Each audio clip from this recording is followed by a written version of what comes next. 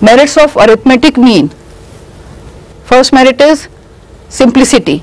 It is a very simple way of calculating arithmetic mean.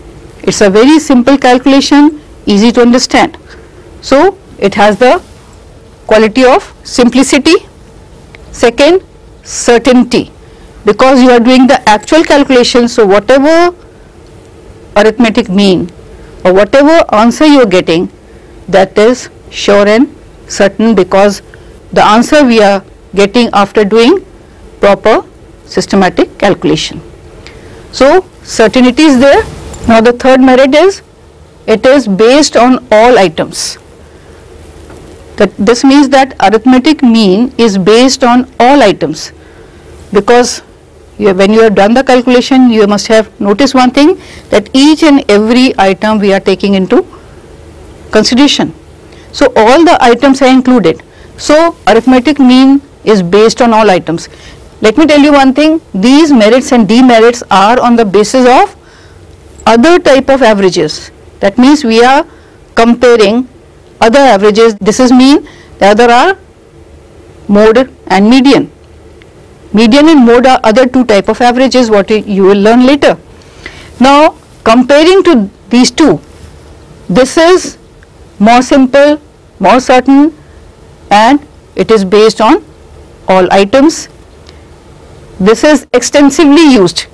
This means that this is widely used, very popular and widely used method of calculating arithmetic mean. Then fifth is, it is the most stable method. That means it gives accurate result, so it is considered as more stable method of calculating arithmetic mean. Then it is the basis of comparison.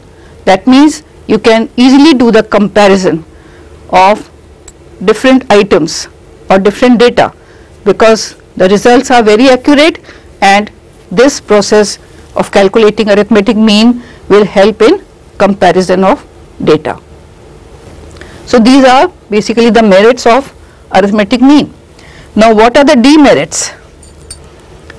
Arithmetic mean has some demerits. Now let us see what are these. Though it is widely used, but it has certain demerits. One is extreme values. What do you mean by this? If suppose there is a data of 10 items, first value is 10 and last value is 10,000. If you are taking out the average, suppose it is round about 500. So this is sometimes misleading, because the lowest value is very low and this is very high. So there is a wide gap, and average, suppose it is 500, 600, you say that one person is getting salary this much, one is getting this much. Average is 500. That means on an average you are saying that people are getting salary equal to 500. But one is getting only 10, right? It may be per day. So one is getting only 10. So 500 average is very different from 10. So in this way it shows extreme values sometimes when the data is very vast or there is a wide gap, and then in that case when you take out the average, then it will be little misleading, right? Second is open-end classes. When open-end classes are given, like below and above, two ends are open, in that case you have to assume the ends. You have to assume certain figure to take it as end of the first class and last class. Now when you are taking this open-end classes below and above, then as you are assuming certain figure, so sometimes the result may not be very accurate. So this is little drawback. Third is importance. Sometimes more importance is given to bigger items, right? Bigger items means big values. As I told you here also, bigger values will change your data, right? So more weightage is given towards the bigger value, and sometimes the result may not be very transparent or very accurate. And fourth is strange results. Sometimes the results what we are getting after calculations, that is very funny, or you can say strange results. How? Suppose you are doing the calculation of number of children born in a particular year. An average number of children born is the answer you are getting in a particular area is 2.2. Now, what do you mean by 2.2? Children cannot be in the form of 2.2. It may be 1, 2, 3, 4 like this.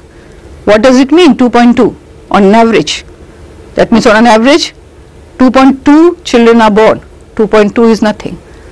It is misleading. So, in certain cases it is giving strange results. Then fifth, graphically it cannot be ascertained.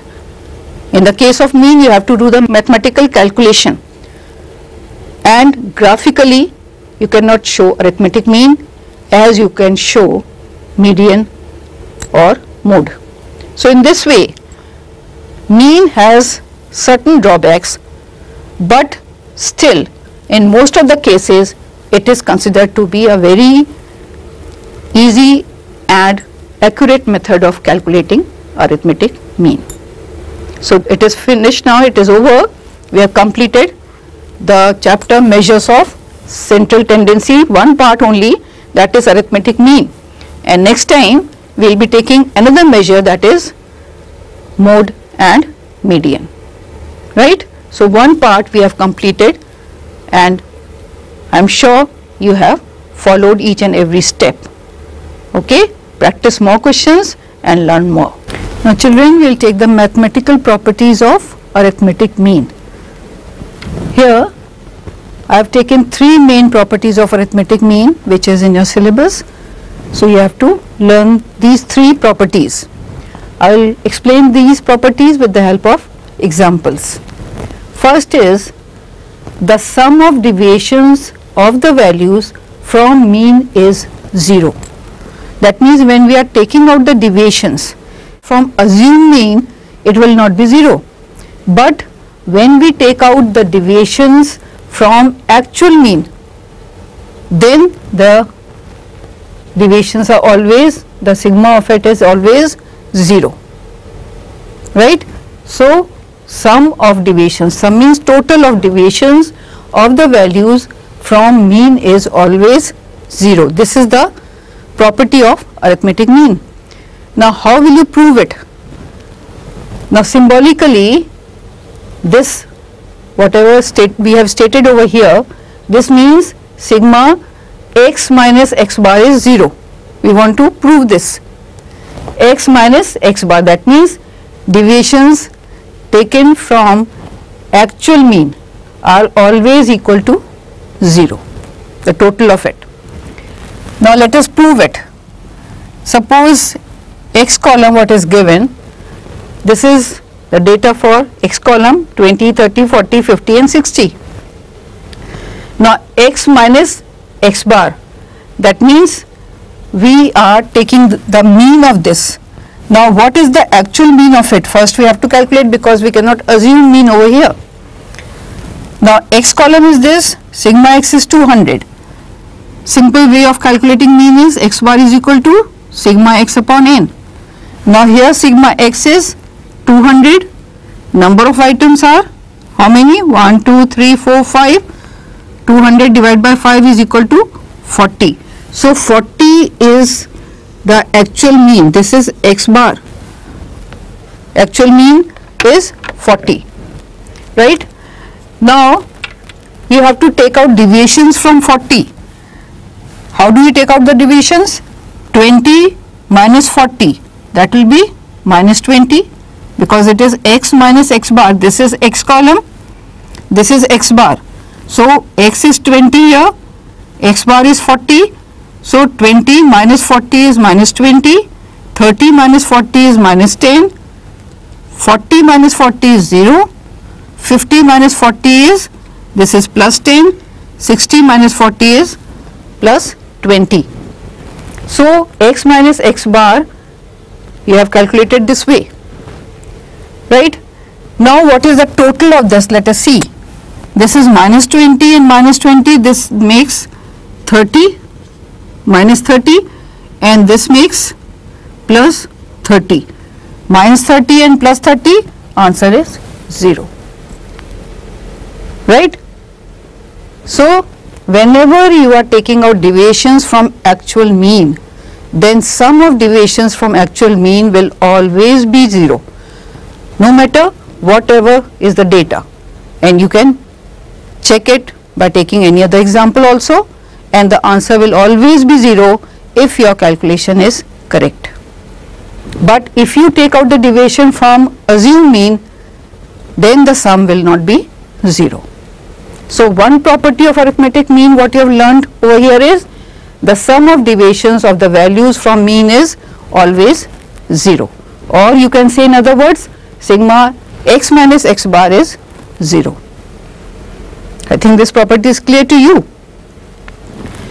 Now, second one, if each value of the series is replaced by the mean, the sum of their substitutions will be equal to the sum of individual series. What does this mean? If you are substituting each value by the actual mean, then the total of this will be the same as the total of this what you have substituted, right? For example, the data is here, serial number 1, 2, 3, 4, 5, x column is 10, 20, 30, 40, 50. Now first you will calculate the actual mean over here. Sigma x is 150, n is number of items 5, so 150 upon 5, actual mean is 30. Now if you replace each value by the actual mean, we have substituted here 10 substituted by 30, again 30, 30, 30. So you are replacing each value by the actual mean, and then by replacing it, if we do the total, here in this case it is 150, in this case also it is 150. So here the property says, if each value of the series is replaced by the mean here means actual mean, the sum of their substitutions will be equal to the sum of individual series, not the discrete and continuous series, but sum of individual series given over here. Clear? So this is another property, or you can say mathematical property of arithmetic mean. Clear?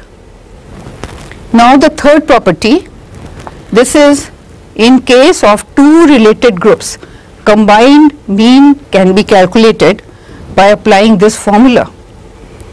X 1 2 is equal to x bar 1 n1 plus x bar 2 n2 upon n1 plus n2.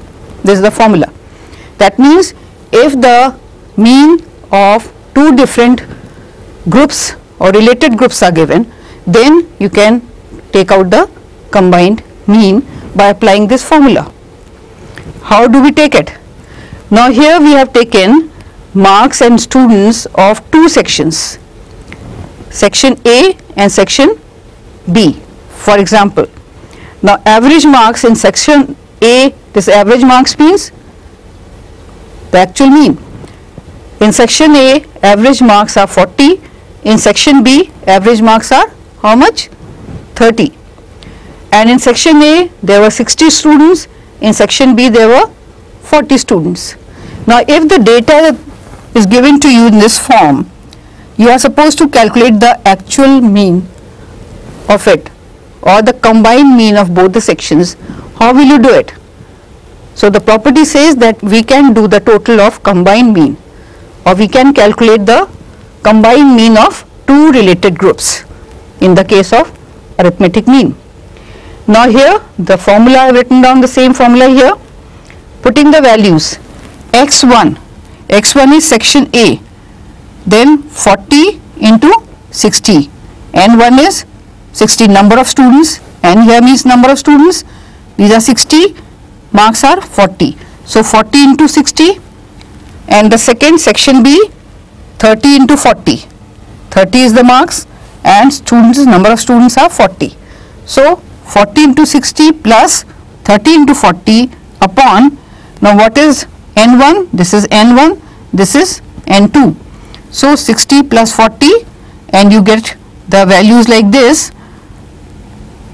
So 40 into 60 is 2400, plus 30 into 40 is 1200, 60 plus 40 is 100. Now calculate it and you get the actual mean of both the sections combined together. Individually the mean was 40 for section A and 30 for section B, but their combined average or combined mean is 36. So in this way the third property says that if the two related groups average is given, then you can calculate the combined mean of both the related groups. Related groups means having the same characteristics or same description. So these are related groups. So these are three basic properties of arithmetic mean, what you are supposed to learn. Okay.